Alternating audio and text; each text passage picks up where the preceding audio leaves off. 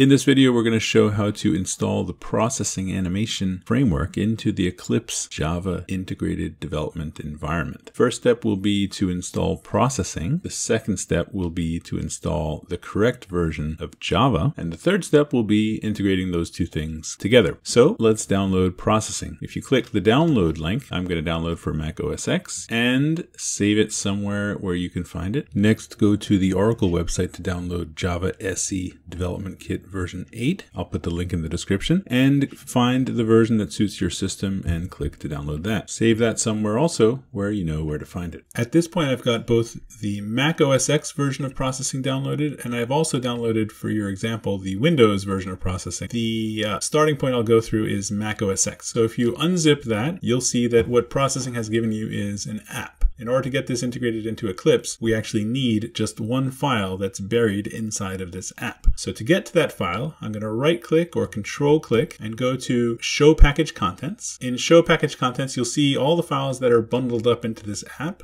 Under Contents, under Java, you'll find a file named core.jar, and that's the only thing we need. So I'm going to take that file, drag it, drop it somewhere where I know where to find it, like my desktop, go to my desktop, and I no longer need any of the other stuff that came from Mac OS X. So I'm going to delete that zip file. I'm going to delete that processing app. Core.jar is the only thing I need. For Windows users, you unzip the zip file that processing downloaded to your machine, go into that zip file, and you'll find folders called core library, and in there you'll find core.jar. Take that file, drag it, drop it somewhere like your desktop where you can find it easily, and now you have what you need. You can delete the processing zip file, you can delete the processing directory. All you needed was that core.jar. The next step will be for you to make sure you have the correct version of the Java SE installed in your machine, which you've downloaded, and you can double click that to run the installer. And after running through, click all the defaults and you will have the JDK installed, version 8. You're now ready to set up Eclipse. We now have to tell Eclipse where to find the JDK version 8. The first step will be to go to Eclipse's preferences, search for JDK. There you're going to find an option called installed JREs, and you'll see all the versions of the JRE that you have previously installed. This will not include your new version that you've just installed. You will have to go manually, click the add button, standard VM, and tell Eclipse where to find the new JRE version 8. You can browse your directories and locate it. Now the question is, where is it? A normal person probably has no idea. The only way that you can really gather where your JRE has been installed is to look at the previous JREs that have been automatically detected by Eclipse when you first installed Eclipse. They will indicate to you the directory in which all the JDKs will be installed. Go to one of the previously installed JDKs, edit it, look at the directory structure, and find everything up to but not including the version. Copy that, click to add a new one, standard VM, and paste in that directory structure as the starting point. Now click directory to browse your folders, and you'll find at that point all the other JDKs that you've installed, including the new one that you want installed. So click on that folder with the latest version, 1.8, click on Contents, click on Home, and here click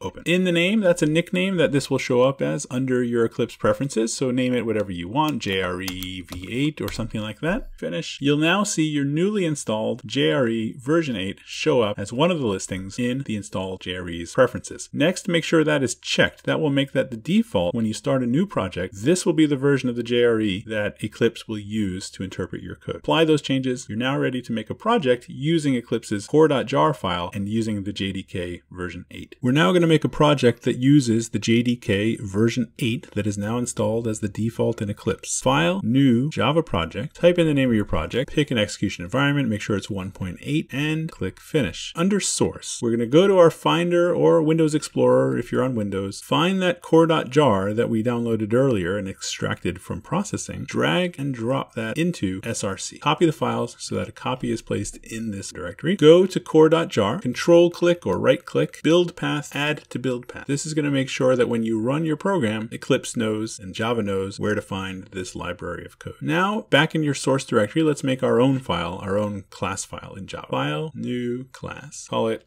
my class, put a main method in there, and we can import processing at this point. Import processing.core.star will import everything from that core.jar file. In order for our code to take advantage of the powerful animation and graphics capabilities of the processing library, we will need our class to extend a class from the core.jar file named papplet. We do that by using the extends keyword. Our class will also have to, in the main method, call the papplet class's main method and pass the identifier of our class. At this point, we have successfully integrated processing's core.jar file into our code, had our code extend and inherit the code from the papplet class, and run this using the JRE version 8. If we were to click the play button now, we should see a little window pop open with a gray screen. And there it is. We are successfully running processing-enabled code. To finish up, I'll just implement the methods that are automatically called by processing. First method is called settings. This is used to simply set the size of the window that pops open. The next method is called setup, and this is used to instantiate any objects that will actually be drawn to the screen and do other setup related events. The last method that is automatically called by processing is called draw, and this is used to actually draw the contents of each screen. The draw method will be called by processing by default approximately 60 times per second. This is as if it was a frame in a frame-based animation where each frame is being replaced by the next frame every 1/60th of a second. I'm going to draw an ellipse into the window with every frame. It'll be stuck at the same position. It'll be at 200 in the x coordinates, 250 down from the top, and the ellipse will be 100 wide and 100 tall. In other words, it'll be a circle. Let's play. The window will pop open. The ellipse, which is a circle, will be directly in the center of the window based on the size I've given the window. That's it. You now are ready to write more sophisticated animation, graphics, and more using the processing framework within Eclipse in your own Java code. Thanks.